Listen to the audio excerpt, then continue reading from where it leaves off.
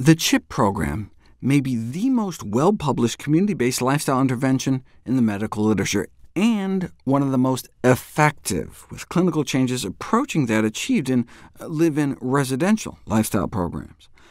Encouraging people to transition towards a more whole food, plant-based diet achieved blood pressure benefits that were greater than those reported with the DASH diet, and comparable with the results in blood pressure-lowering drug trials.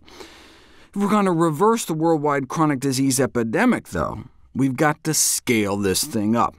So to make the CHIP program more accessible to a wider audience, each of Hans Diehl's live presentations were videotaped. Then you could just have a volunteer facilitator get people in a room, watch the videos, help foster discussion. When it comes to safe, simple, side effect-free solutions like a healthier diet and lifestyle, you don't need to wait for a doctor to show up and give a lecture. Yeah, but does it work? Look at these numbers for those that came in the worst of the worst and finished all the videos. 20-point drop in blood pressures, 40-point drop in LDL, more than a 500-point drop in triglycerides. Of those that came in with diabetic-level fasting blood sugars, about 1 in 3 left with non-diabetic fasting blood sugars, and all they did was empower people with knowledge. Just encouraging people to move toward a whole food, plant-based diet led to these remarkable benefits.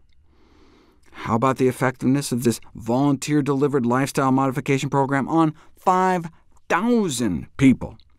Same kind of significant reductions in weight, blood pressure, cholesterol, triglycerides, blood sugars. Most studies giving dietary advice to free-living subjects can be expected to reduce total cholesterol by only about 5%. But hey, a sustained reduction of even 1% may result in a 2 to 3% reduction in the incidence of heart disease. So, on a population scale, even small differences matter. But put thousands of people through just 1 month of CHIP and get an 11% drop on average, and up to a nearly 20% drop among those who need it the most. Yeah, but do they maintain their healthy habits? Doctors can't even get most people to keep taking a single pill once a day. How effective is a volunteer-led video series going to be at getting people to maintain a change of eating habits? Researchers looked at the CHIP data to find out. How were participants still doing 18 months later? Most were able to maintain their reductions of meat, dairy, and eggs, though some of the junk food started to slip back in, and their fruit and veggie consumption dipped, though not back to baseline. But here's the huge shocker.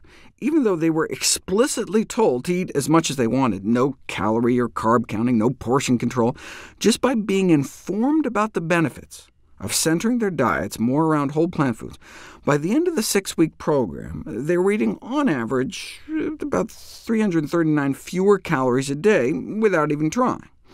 Instead of eating less food, they were just eating healthier food. OK, but that was right at the end of the 6-week program, when they were all jazzed up.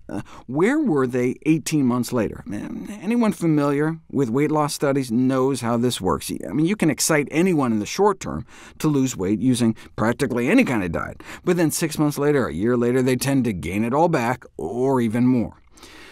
Yeah, they were eating about 300 calories less a day during the program, but 18 months later, we're only eating about 400 calories less? Well, wait, what kind of diet can work even better the longer you do it? A whole food, plant-based diet.